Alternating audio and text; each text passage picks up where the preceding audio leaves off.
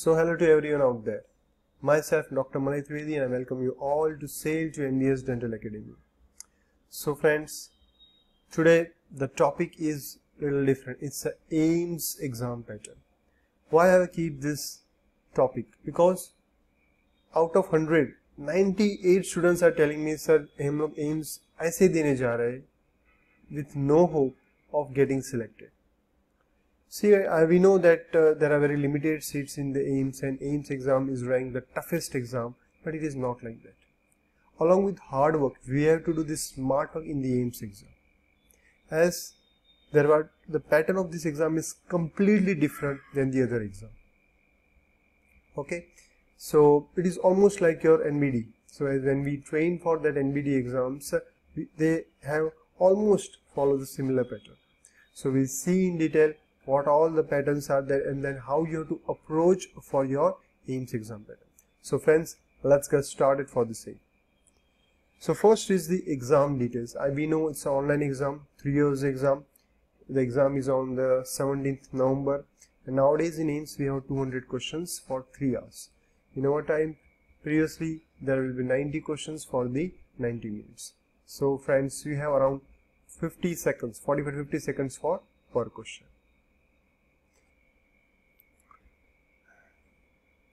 So now we see the different questions they are asking. Around 7 types of question patterns are there. The first is the single base type answer.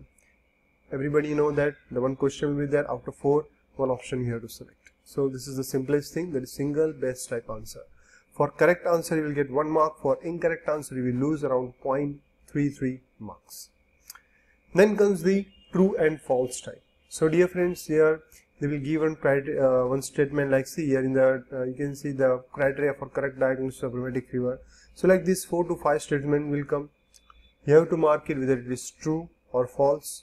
So if you go for the correct answer you will get 0.2 marks, and if you are wrong you will lose the -2 marks. So the second category is multiple true and false types.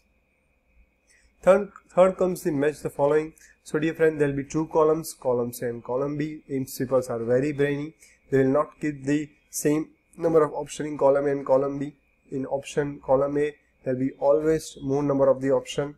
So you have to select the correct option, this correct statement you have to select. Like for the correct answer, you will get the 0.25 marks, and for the incorrect answer, you will lose the -0.25 marks. So here you have to write the proper match. A should be correctly, column A option should be correctly matched with the column B. The third is the match the following type. 4 comes the sequential arrangement type. This category is the very bad category. Means if you go wrong in the sequence arrangement type, you lose the highest marks, around -1. Okay, so many questions of the oral path they can ask for this. As you can see in the picture that they have arranged the tumor according to the age group. So as you know, in oral path it comes the decades, the age, the sex. So like that you have to arrange in proper sequence. Fine. And I always tell my students that please always attempt last the sequence arrangement type question. Okay, because if you go also wrong in one things, the -1 loss will be there of marks. Okay, then comes the multiple completion type. So here you can see the clinical features and the options have been given.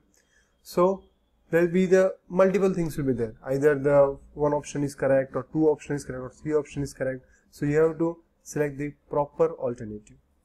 Okay, if you go right you will get 1 mark here. If you go wrong you will lose -0.25 marks. So we have seen the 5 categories. Now 6, there is a reason assertion type. Here the 2 statements will be given, which will be connected by the term because. And in options we will have either the assertion is correct, reason is correct, both are correct, both are wrong, or they are either independently correct or wrong will be there. So if you beat the correct answer you will get 1 mark. If you go wrong you will lose -0.25 marks. So this is the reason and assertion type. Last category is the extended matching types, that is EMI or EMQ. This is the most confusing category for everybody out there. Okay, here the question will be very big. The question consists of 4 components. First, it will consist of some theme. then answer option list, leading questions, and scenario or vignettes. Vignettes is the small description. Here if you go correct, you will get 1, and wrong, the minus 1 will be there. I will explain how the EMI questions are there. So first you can see in the slide, the first is theme. So just one word they will give, like a fatigue.